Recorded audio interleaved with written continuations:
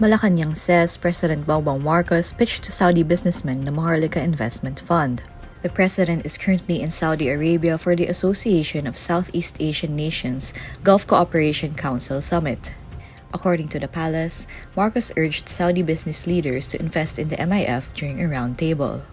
At the forefront of these opportunities is the recently launched Maharlika Investment Fund, the Philippines' first ever sovereign investment fund designed to drive long-term economic development through increased investments in high-impact sectors.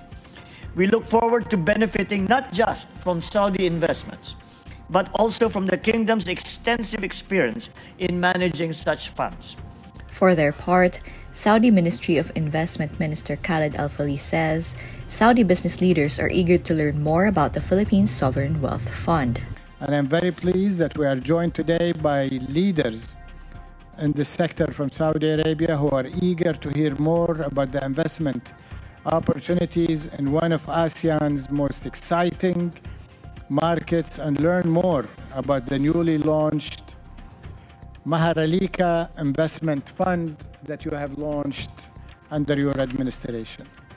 Marcos earlier said the suspension of the MIF's implementing rules and regulations was done to make it as close to perfect and ideal as possible. The government is still committed to having it operational by the end of the year.